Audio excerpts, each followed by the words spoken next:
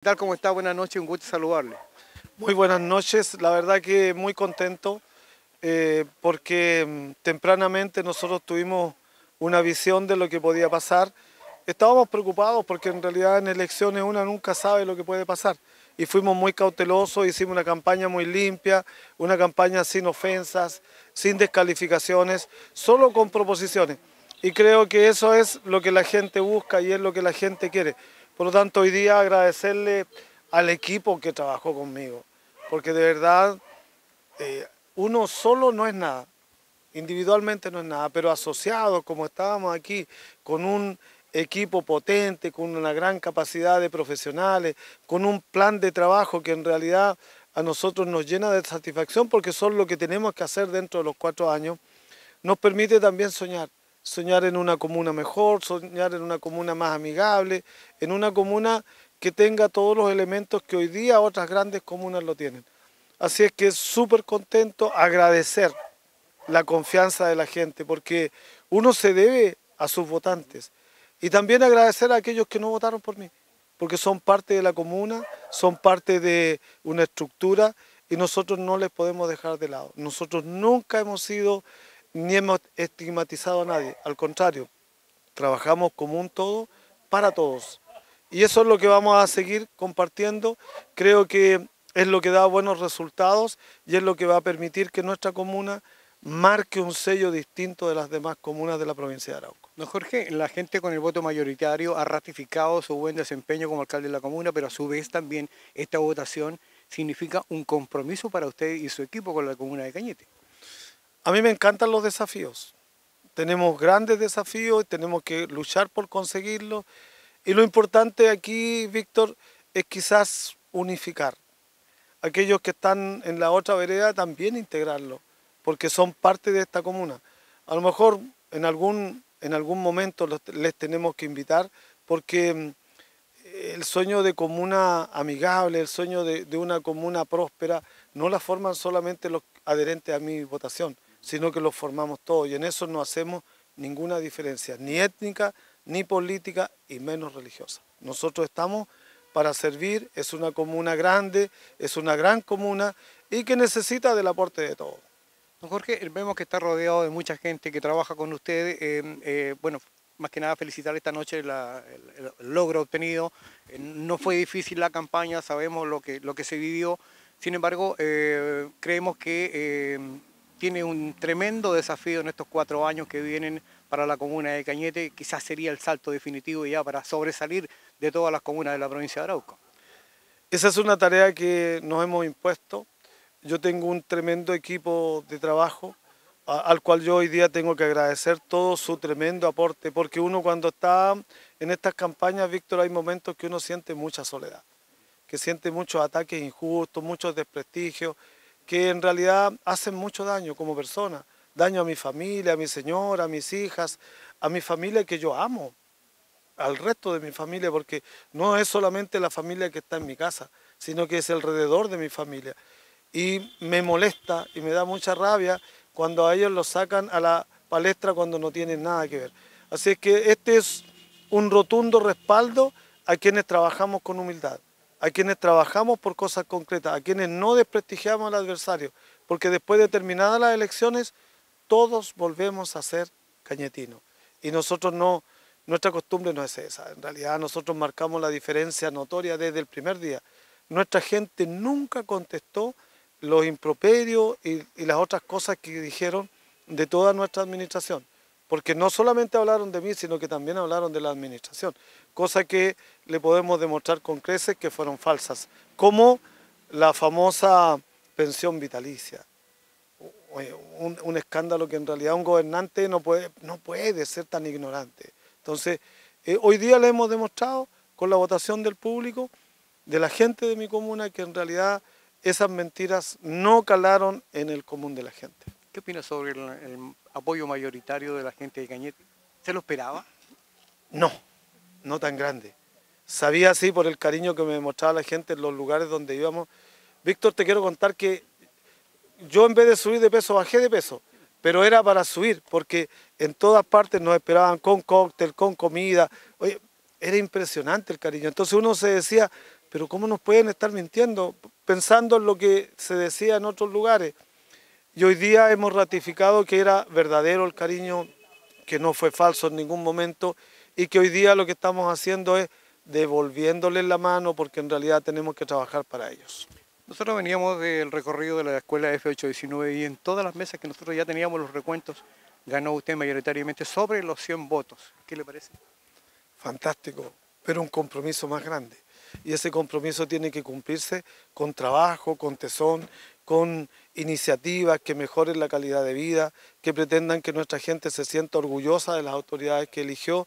Y es un compromiso que hemos asumido, no solo yo, sino un tremendo equipo municipal que está dispuesto a llegar a una hora determinada, pero no saber a qué hora tiene que salir. Ese es el compromiso que hemos hecho y que seguiremos manteniendo con nuestra comuna. Don Jorge no se le ve contento. ¿No? ¿Por qué? No se le nota.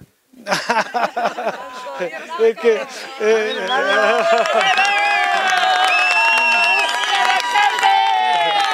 no.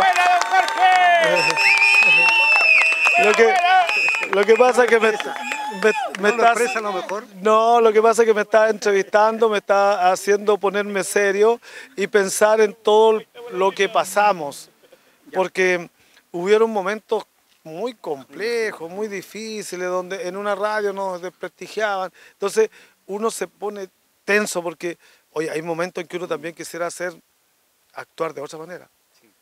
Pero siempre nos hemos caracterizado por ser respetuosos, por ser caballeros y por último dejarle a Dios la respuesta que le tienen que dar.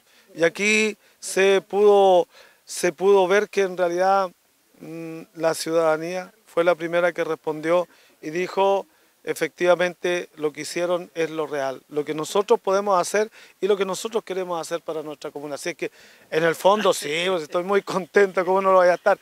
Imagínate que mi familia, todo lo que sufre, mi gente que está conmigo, todo lo que sienten a veces. Y yo me acuerdo que cuando llegaba a la municipalidad me decían, don Jorge, mire lo que apareció. Ya, bueno, pero tenemos que seguir adelante.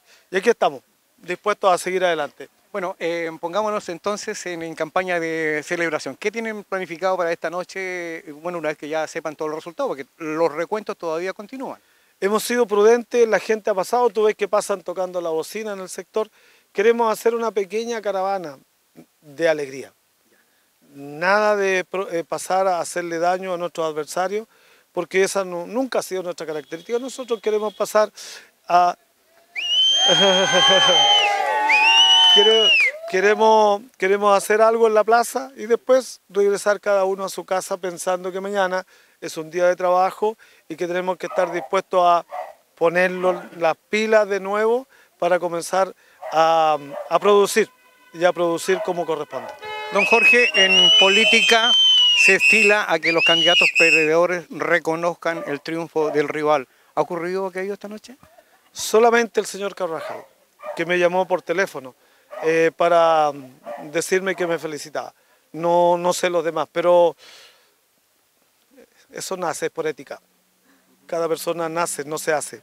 Entonces, espero que el resto lo hagan en algún momento, pero como digo, don Carlos Carvajal sí lo hizo hace unos 20 minutos atrás, que me llamó para saludarme y felicitarme por el triunfo. ¿Qué espera de la votación de los candidatos a concejales de su sector?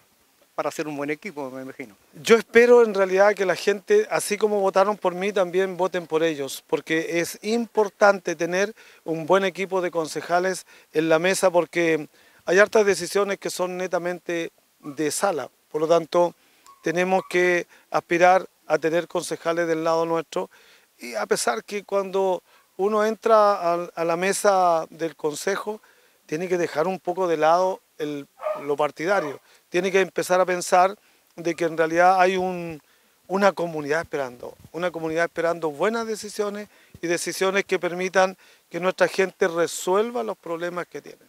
Y en eso, quienes resulten elegidos tendrán que entender que es una tarea de todos. Bueno, Jorge, queremos felicitarlo, le queremos ofrecer la cámara y el micrófono de Cañete conectado para entregar el mensaje a la gente de Cañete que, por supuesto, le dio la primera mayoría en esta ocasión acá en la votación para en esta elección municipal 2024. En primer lugar, yo quiero agradecerle a mi familia que ha soportado todo esto, porque cuando uno está en esto, lamentablemente la familia también toca. Agradecerle a todos y a cada uno de los integrantes de mi familia, por su cariño, por su afecto, por la fuerza que me dieron, al equipo que está trabajando conmigo y a la comunidad que decidió apoyarme, votar por mí y decirle que vamos a trabajar para resolver las situaciones más apremiantes y esperamos que la ciudadanía entienda que hay muchos procesos que son un poco complicados, pero que sí van a salir. Tenemos que construir el ingreso norte de la ciudad y yo sé que eso va a traer muchos problemas porque ¿cómo ingresamos a la ciudad? Tenemos que buscar alguna alternativa. Está eso, está el liceo, mira, hay una cantidad de cosas que en realidad tenemos que ir cumpliendo. Yo solamente agradecer de todo corazón, primero a Dios porque en su infinita generosidad permitió que yo continúe y también a la gente que votó por mí, que creyó en nuestra gestión y a aquellos que no lo creyeron también invitarles a que se sumen a ser parte del equipo porque en una comuna no sobra nadie, al contrario, todos tenemos que trabajar para cumplir los objetivos que nos hemos propuesto. Don Jorge Radonich Barra, confirmado nuevamente como alcalde de la comuna de Cañete por mayoría en la comuna cañetina y por supuesto desearle que le vaya muy bien en estos 4 años de ejercicio en el municipio local. Muchas gracias, Víctor, agradecerle a Estación Activa que siempre ha estado preocupada de nosotros y del quehacer nuestro y decirle que esta es una tarea que tiene una responsabilidad muy grande y lo único que queremos es hacer bien las cosas y en eso no vamos a dejar de luchar porque la confianza depositada en la gente es también un grado de responsabilidad que nos obliga a hacer bien el trabajo. Así que muchas gracias a la gente de Cañete, a Cañete Conectado. Cañete Conectado era no Estación Activa. Igual.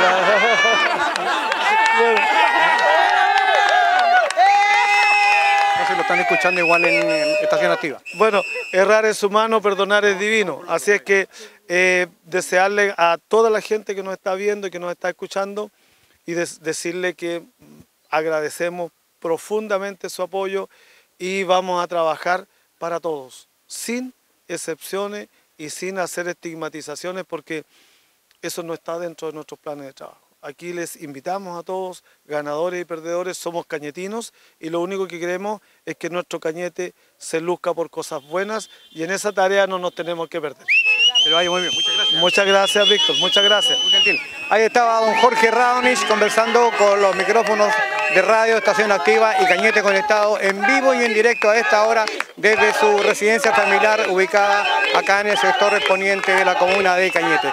Dejamos hasta acá esta transmisión en vivo y en directo con la celebración de don Jorge Radonich como flamante nuevo alcalde de la comuna de Cañete, que continúa, por supuesto, ejerciendo el cargo por 4 años más acá en nuestra comuna de Cañete. Se ha preparado una caravana entonces para minutos más, seguramente saliendo del sector norte de la comuna de Cañete, como una manera de celebrar entonces la ratificación en el cargo del actual alcalde de la comuna de Cañete, Jorge Radonich, entonces que está celebrando junto a sus adherentes, junto a la gente que trabajó con él, a su equipo, acá en la comuna de Cañete. Nosotros dejamos esta transmisión hasta acá.